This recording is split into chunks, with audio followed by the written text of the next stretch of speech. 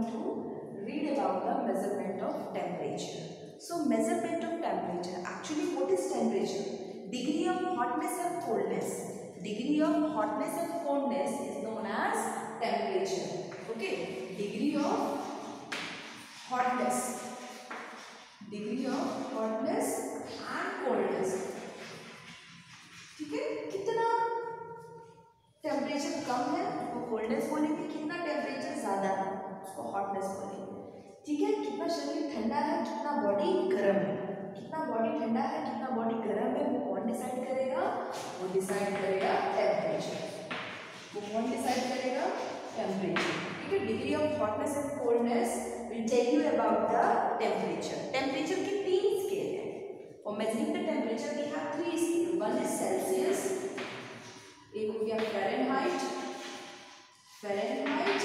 एक हो गया Celsius, एक हो गया Fahrenheit और एक हो गया Kelvin. Kelvin को कैसे बोल सकते हैं? ओके, तो ऐसा unit Kelvin is the SI unit. Kelvin कैसा है student? SI unit of temperature. SI unit of temperature is Kelvin. But there are other 2 units also, Celsius and Fahrenheit. आज हम किसके बारे में पढ़ेंगे? सेल्सियस के बारे में. सेल्सियस को किसने बताया था? Andrew Celsius. एंड्रयू सेल्सियस किसने बताया था? एंड्रयू सेल्सियस ने. ठीक है, किसने बताया था? Celsius scale. Who invented Celsius scale? Andrew Celsius. Okay, here the freezing point. Here the freezing point will be it is divided in 100 equal parts. 100 equal parts. ठीक है, तो सेल्सियस स्केल है वो 100 इक्वल पार्ट्स में divide हो गया है. ठीक है, यहाँ पर जो फ्रीजिंग पॉइंट होगा बेटा, मैं फ्रीजिंग पॉइंट को F लिख देती हूँ. ठीक है, फ्रीजिंग पॉइंट 0 है, बॉइलिंग पॉइंट 100.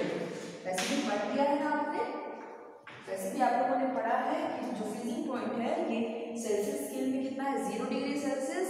बॉइलिंग पॉइंट कितना है यहाँ पर? 100 degree Celsius. 0 degree Celsius and 100 degree Celsius. Fahrenheit scale, ये किस who invented this? Gabriel Fahrenheit. यहाँ पर इसका ये यहाँ पर हाँ 0 से 100 के बीच में कितना पार्ट्स में डिवाइडेड है? 100 पार्ट्स में. यहाँ पर ये कितना होगा बेटा? यहाँ पर इसका जो फ्रीजिंग पॉइंट है वो कितना होगा? 32 डिग्री फ़ारेनहाइट. और बॉइलिंग पॉइंट होगा वो कितना होगा? 212 डिग्री फ़ारेनहाइट. ये कितने पार्ट्स में डिवाइडेड है? 180 पार्ट्स. ठीक है, मतलब एक पार्ट किसके बराबर होगा? 1 फ़ारेनहाइट. यहाँ 1 डिग्री सेल्सियस किसके बराबर होगा? 1 degree Celsius. 1 point is equal to 1 degree Celsius. 1 point is equal to 1 Fahrenheit. Okay, समझ में आई बात? सेल्सियस किन्होंने बताया था? एंड्रयू सेल्सियस ने. ये गैब्रियल है. अब हम आते हैं केल्विन पे. Kelvin, actually the kelvin scale was developed by Lord kelvin. ये किन्होंने दिया था? लॉर्ड केल्विन ने. बहुत इंपॉर्टेंट स्केल है कि किसने दिया था? लॉर्ड केल्विन ने. यहाँ पर जो फ्रीजिंग पॉइंट है वो कितना है? 273.16. ठीक है, केल्विन. और जो बॉइलिंग पॉइंट कितना है? 373.16 केल्विन. ये कितने पार्ट्स में डिवाइडेड है? 100 इक्वल पार्ट्स. मतलब 1 part is equals to 1 Fahrenheit. Sorry, 1 part is equals to 1 kelvin. 1 part is equals to 1 kelvin. यहाँ पे कितना हो जाएगा? 1 part is equals to 1 Fahrenheit. इसमें क्या हो जाएगा? 1 part is equals to 1 degree Celsius. So these are the 3 units to find the temperature. ठीक है, या तो हम इस पे काम करेंगे या इस पे काम करेंगे या इस पे काम करेंगे ना. We are using, there are 2 type of thermometer. Okay, हाँ, अब टेम्परेचर किससे मेजर करते हैं हम? थर्मोमीटर से. टेम्परेचर किससे मेजर करते हैं? थर्मोमीटर से. How we are measuring the temperature? Through the thermometer. किससे करते हैं? Through thermometer. Okay, thermometer. Okay, इसलिए हमें क्या करना पड़ेगा? थर्मोमीटर के 2 टाइप के thermometer. One is mercury thermometer, another is alcohol thermometer. One is mercury thermometer, another is alcohol thermometer. We will talk about mercury. हम mercury thermometer क्यों लेते हैं? Mercury thermometer is the only metal.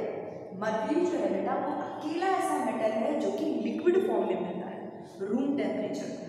बाकी जितने भी metal है बेटा वो रूम टेम्परेचर पर सॉलिड स्टेट में रहते हैं, लेकिन ये कैसा होता है बेटा, लिक्विड स्टेट में। ठीक है, लिक्विड स्टेट में है, इसमें रूम टेम्परेचर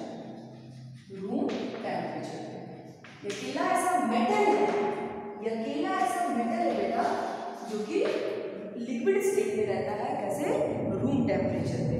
ठीक है, mercury is the only metal which is at room temperature, which is eight liquid in room temperature. ठीक है, और दूसरा क्या है, हम और कौन सा लेते हैं, अल्कोहल थर्मोमीटर भी लेते हैं, ये भी हम यूज करते हैं। ठीक है, लेकिन हाँ, और ये कैसा होता है बेटा, लिक्विड स्टिकी होता है, मतलब ये जल्दी से कैपिलरी रिएक्शन से अप भी जा सकता है, डाउन भी जा सकता है, ये वॉल्स पे स्टिक भी नहीं होता है। ठीक है, this will not stick to the walls. Now why we are taking mercury thermometer instead of alcohol thermometer, आखिर मर्क्यूरी थर्मोमीटर क्यों लेते हैं, एंड मर्क्यूरी का जो बेटा फ्रीजिंग पॉइंट है वो -39 डिग्री सेल्सियस से 360 डिग्री सेल्सियस तक, -39 डिग्री सेल्सियस से 360 डिग्री सेल्सियस तक। ठीक है, ठीक है, और जो अल्कोहल का होता है वो कितना होता है, -148 डिग्री सेल्सियस से कितने तक होता है, 38 डिग्री सेल्सियस तक। ठीक है, -114 डिग्री सेल्सियस से, ओके, नॉट 38, इट इज 78, या इट इज 78 डिग्री सेल्सियस। इसीलिए हम क्या करते हैं, मर्क्यूरी थर्मोमीटर यूज करते हैं। Clear student? Now you got the point why we are using mercury thermometer instead of alcohol thermometer. There are again two types of thermometer. ठीक है, एक mercury हो गया और एक alcohol. ठीक है, ये अब इसके बाद दो थर्मोमीटर होते हैं, एक तुम्हारा होता है क्लिनिकल और एक होता है laboratory.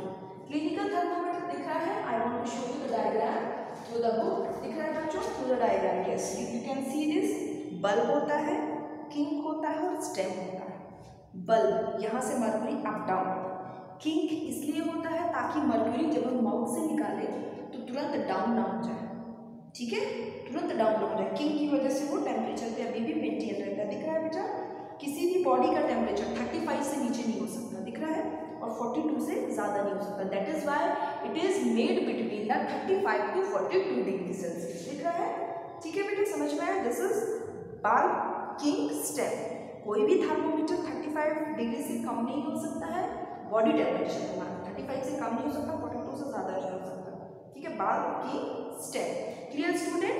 Okay, now actually we are not using, it is actually sometimes injurious to the health, because when it will break, mercury will go down to the mouth and it will injurious to the health, मतलब hazardous for the health, मतलब body injured हो सकती है, problem हो सकती है, इसीलिए हम इसको नहीं यूज करते क्लिनिकल में। दूसरा कौन सा है? Laboratory type thermometer. ये भी देखो बच्चों, लैबोरेटरी टाइप कैसा होता है? ये -10 डिग्री सेल्सियस से 110 तक है, 100 डिग्री सेल्सियस तक है। दिख रहा है?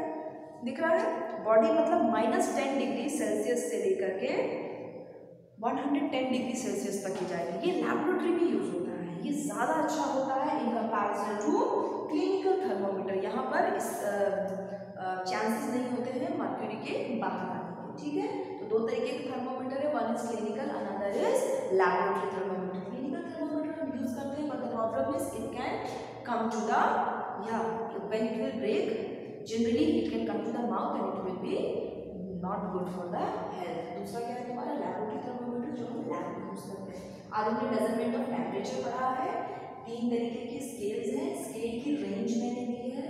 ठीक है, इसके बाद थर्मोमीटर किससे बने होते हैं? एक मर्क्यूरी से, एक अल्कोहल से। मर्क्यूरी हम क्यों यूज करते हैं? क्योंकि इसका स्केल ये है और इसका स्केल ये है, so it is good for the health. Okay, and it not actually good for the health, for the ranging. यहाँ पर जो सिलेक्शन होगा वो बड़ा है, तो रेंज हमको अच्छे से टेम्परेचर मिलेगा और एक्यूरेसी।